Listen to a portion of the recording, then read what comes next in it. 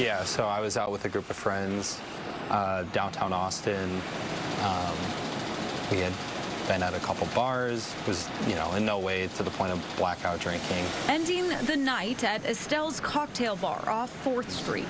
The last kind of memories I have were, hanging out around, the DJ booth upstairs near the dance floor, dancing a little bit by the bar upstairs, and then FaceTiming, my cousin, letting him know that I was getting into an Uber, and then I woke up the next morning in my bed.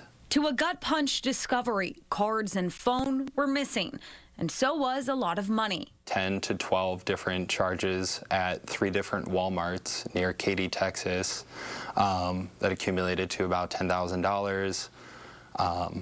A series of $3 charges, and then $900 plus cashback withdrawals. In addition to that, I saw there was a Zelle payment for $1,000.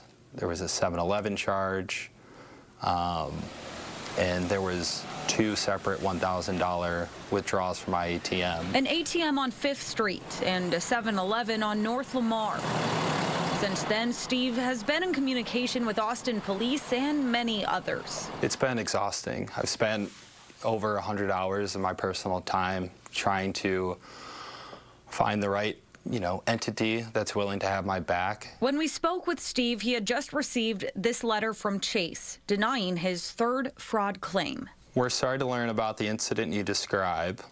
We reviewed your claims totaling $12,877.48 filed on August 7th. We confirmed that the claims were denied because your PIN was used with no invalid attempts made when the ATM transactions were completed or after the card was reported lost. How do you think they got your PIN number? Really, that's a great question. I don't remember anything that happened that night. In February 2022, I saw emails with Venmo charges, someone I don't know, and they equaled up to like $2,300. we spoke with a man who shared an eerily similar story.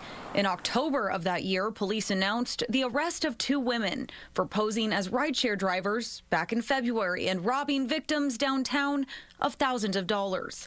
In the police report for Steve's case, the detective wrote, "A common criminal tactic used in the historic downtown Austin area includes picking up intoxicated patrons and pretending to be their Uber or Lyft drivers.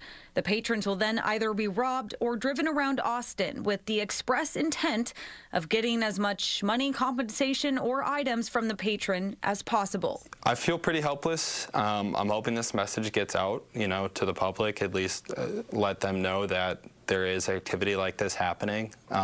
Anyone is really eligible to be a victim of this crime.